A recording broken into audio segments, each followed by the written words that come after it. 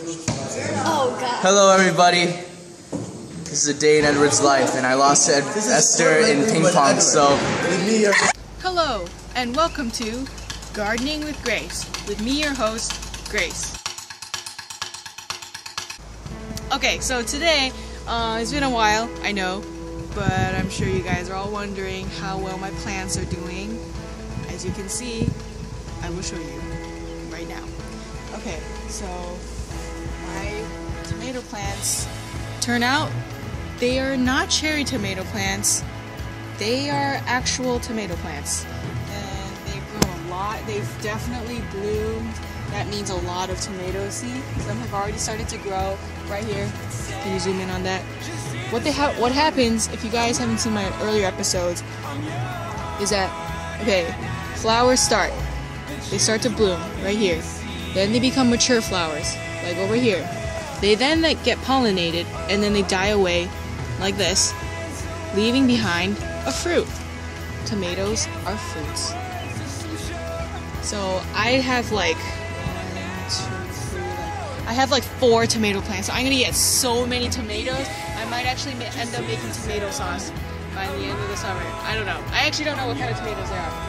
And another plant I'm growing are my Korean pepper plants, which are right here in front of my tomato plants.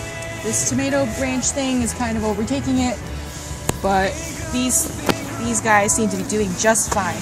These leaves are nice and waxy, they're nice and green. I think they're gonna flower soon, which means we're gonna end up with the peppers.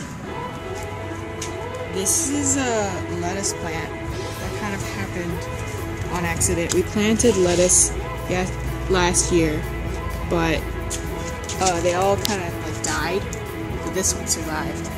And we didn't even know we were growing it until like it was already fully established in this like ratchet like pot thing.